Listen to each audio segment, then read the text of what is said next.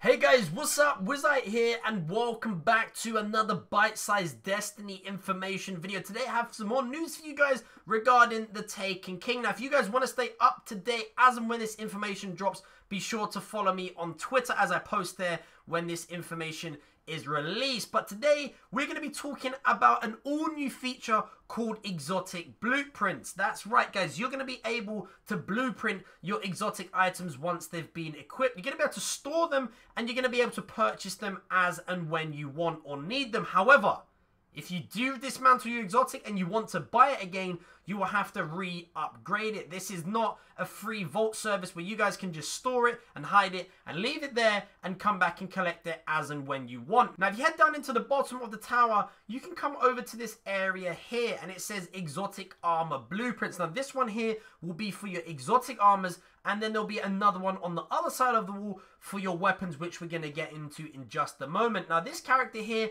is Deej's character. Now, he's a warlock. Now, as you can see, it has year 1 helmets, year 1 gauntlets, and year 1 body armor. So this is going to be all of your year 1 exotics. Now, if you go over to the next page, you can take a look at your year 2 items. So here we have the year 2 items. You can see it says year 2 helmets. Now, you might be thinking, like your Nemesis is a year 1 item, but guys, what they have done is they've incorporated year 1 with special year 2 perks and abilities on these existing exotic items. Now, 2 things I want to point out to you guys. You can see here on the bottom right, it has year 2 class items, and again on the bottom left, it says year 2 class items as well. Now, I'm not too sure why there are 2 separate placeholders for class items, but another thing I want to point out, guys, is even on the year 1 page and on the year 2 page, there are no exotic boots for the warlock. Now, I'm not too sure if this is because they're not yet in the game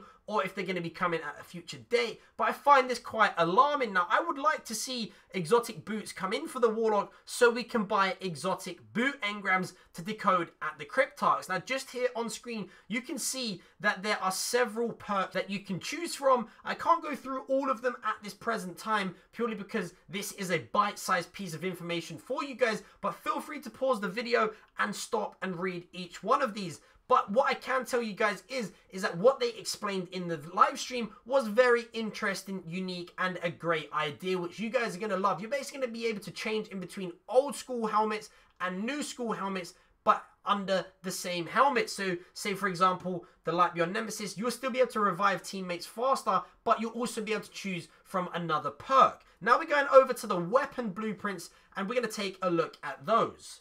So here we are in the exotic weapon blueprints on the year 1 page. Now here you can see a load of exotics that Deej is just scanning through, but we're actually going to go and take a look at the year 2 page. So here is the year 2 page. Now you can see some weapons at the bottom here. It says year 1 primary, and we're looking at the Suros regime. Now if you take a look at the top of the page, right above the Suros regime, you can see what looks to be a black Suros regime. Well, you guys got it right. That is indeed a black Suros regime, which we're going to take a look at in just a moment. Now, these exotic engrams here, these are missing exotic blueprints. Now, you guys are going to have to go and collect each and every exotic to fill this entire space. But guys, there are empty spaces in this inventory. So I think that this means that in the future, all of these are going to be full up and that you're going to be able to store and collect all of your exotic blueprints. Now here we can see on screen the black Suros regime. Now what I love about this is that you can switch between spinning up